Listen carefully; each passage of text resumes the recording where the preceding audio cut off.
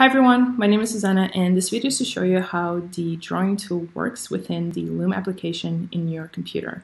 All you have to do is select the drawing tool from the menu here on the left side. You can select which color you would like your drawing to be in. I'm going to select yellow, and then you can select how thick you would like the lines to look like. So I'm going to draw a little smiley face right here.